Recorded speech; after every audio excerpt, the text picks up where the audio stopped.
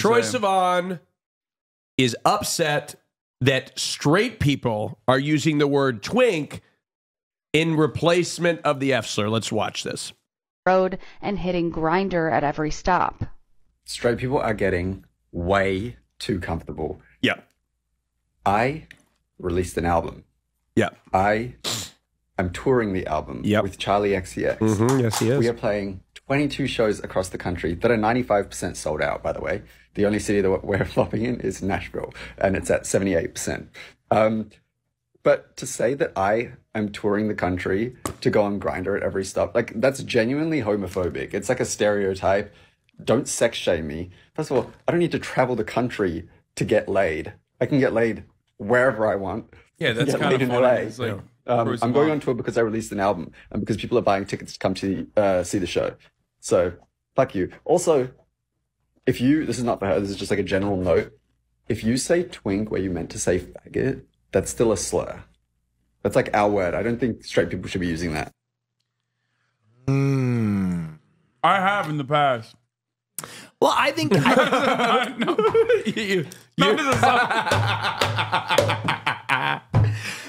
Exposed! Not as a substitute. Exposed! Not as a substitute. it's over for you. Wheel out the fucking podium. And folks, that's the reason. Right there. Wheel it out.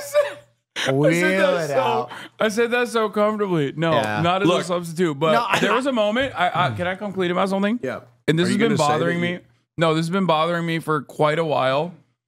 And I don't think anybody like really picked up on it, or maybe some people did. I don't really fucking know. I don't really read TikTok comments. But Harry Daniels, Yeah.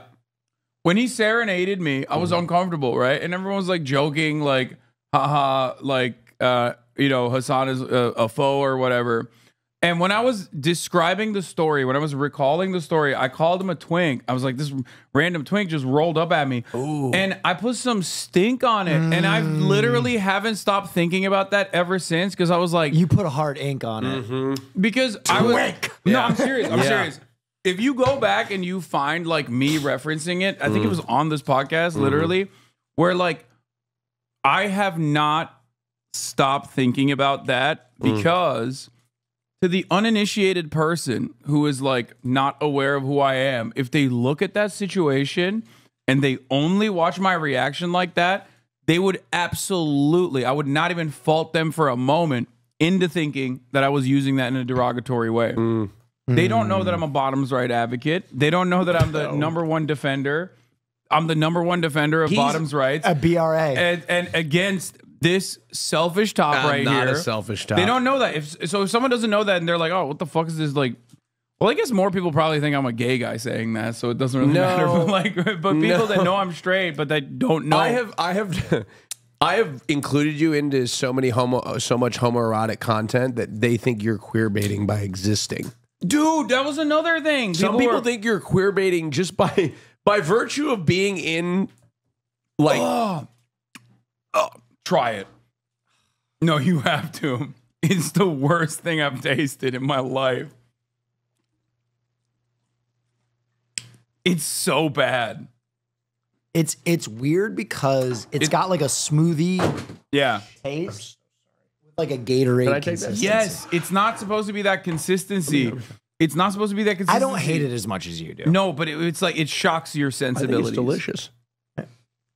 I'll have it. I think Austin's trying to get Yeah, bro, you've been on the like mailer. really He's fucking... trying to get on the mailer. You've This been is weird fantastic, about and it. so is this. I think he's just hungry. Yeah.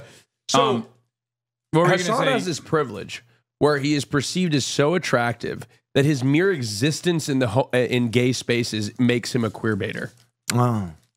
Okay, so that's what people were mad about, where Chaperone said some stuff about like not endorsing Kamala Harris. Sure. We won't get into the nitty gritty or the politics of it, but like basically a lot of people were mad at her.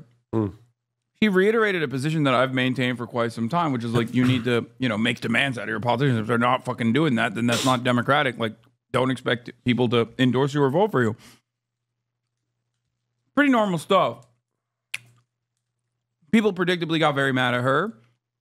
And someone in my community, I think, like posted a photo of us side by side. Chaperone on the one side, me on the other. And was like, oh, when you're like a hot leftist and you're getting canceled for having like base takes or whatever. It went viral. And a lot of people were in the fucking comments calling me and Chapel Roan, weirdly enough, I think. I don't even understand how the fuck she got involved in this. But like some people are literally saying that we were both queer baiters. And it's weird because like we are both on the opposite ends of that queer baiting spectrum where like she's a lesbian. Like she's queer. Yeah. Right? And I'm straight. And I openly will say that I am straight. So I don't understand why people are like, oh, if you're like a hot guy that I want to fuck, that means you're queer baiting. Yeah, well, that's what I'm like. What do you mean? I don't know know how this works. No, I don't get it. And like I'm not even remotely sexually ambiguous about like. No, that's what's so funny about it is it's like I've seen comments have been like, oh man, that Hasan Piker queer baiter. You know what I mean? Which I think is funny. I think unfortunately we live in a time where if you're a creator that's just comfortable being around homosexuality and embracing the culture, you are considered a queer baiter. Yeah. It's weird. It's like, what do you want me to be homophobic? Like, what the fuck? Yeah. No, I think it's me. I'm responsible a little bit because I have denied because of the will vehemently. they, won't they? Yeah. I have denied vehemently our relationship. We don't open relationship. It's not working. Which is a lot of. Are you sure, Marsh? Pull up the TikTok. And we'll get back to this Troye Sivan thing, but that was such a good segue. I couldn't help myself. Look at this TikTok. In my mind, Hasanabi and Austinshow are dating, but Hasan has to stay in the closet because if he were to come out, he wouldn't be taken as seriously by his male majority audience. Well, first of all, you don't have a male majority audience. I do. Actually, you do. I do. And look, a lot of the comments are congratulations. You are on the Fear and podcast. Where is this? Austin is going to mention this on the next Fear and episode. I just know it.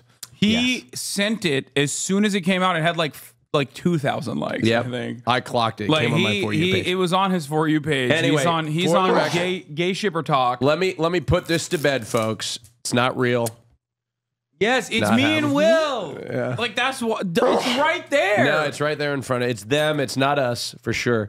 No, but back to the Troye Sivan thing. Yeah. Using the word twink in the place of the F slur. Now, I've been very open about this. I just say the F slur, right? Yeah. Instead of well, I don't think it's a homosexual crime he's talking about. I will say I'm with him specifically with the video that he was referencing. I do think that like number one, what does make me angry and upset, and I get it too, is that the hypersexualization of a gay man. Yes, and the insinuation that like I'm or any of us as gay men are out there sucking and fucking and on Grindr on a consistent basis. And you know what?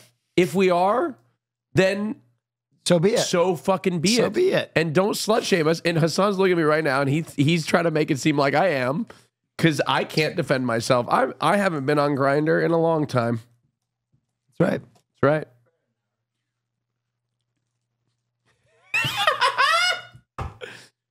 I have been called so many things online. So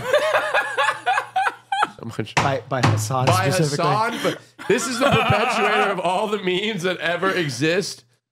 Is because of Hasan. Yeah, and you know what? He's a fucking queer baby. We are not bringing. Shut up, the twink. Japan. We're not bringing the Japan trip Austin into this conversation. We're not. I slept with one person in Japan. It's more the energy you brought to the table. I was going through a rough time in my life. You were hungry. I was. That's okay. And I got fed. We'll get you some more Lunchables. Thank you.